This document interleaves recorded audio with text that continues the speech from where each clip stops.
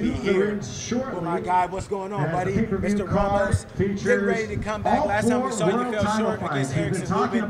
What have you done in training camp to improve since then? What's on the line, the undisputed super middleweight titles.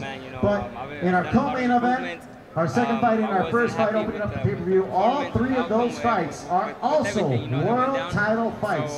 It's rare that you get that on a pay-per-view card, but once again, we're trying to give the fights fans want to see, and that's what you'll be seeing this Saturday night. As a thudding puncher. Last time out, things didn't kind of go your way. Will there be a switch in attack plan where you get started earlier? Do you feel like that's something that happened in the last fight, that you just didn't start your offense early enough?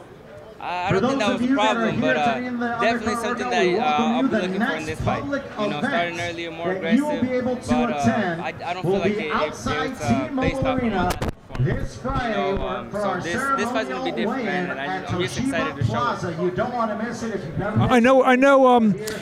You were very upset at the decision right after the fight. We haven't heard from you since then. After going back and watching it, what did you think of the fight? You know, several months after the Lubin fight. Yeah, you know, I felt like it was a close fight, but I felt like I did enough to pull it off. You know, it was my fault for making it that close, but I still feel like I did enough to pull it off. You feel even more that you won the fight after watching than actually being in there as well?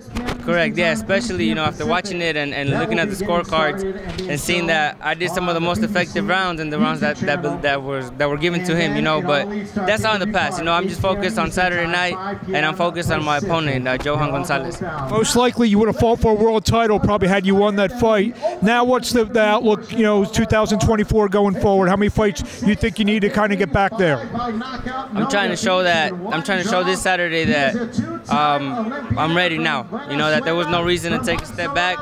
You know, that I'm here, and that's what I'm here to show. Jesus, talk to us about the main event. We've got a hungry young challenger, Jaime Munguia, coming to town versus Canelo Alvarez. We've seen Canelo Alvarez come through time and time again. What makes Munguia the best opponent for Canelo right now? I mean, the fact that he's hungry. He is hungry.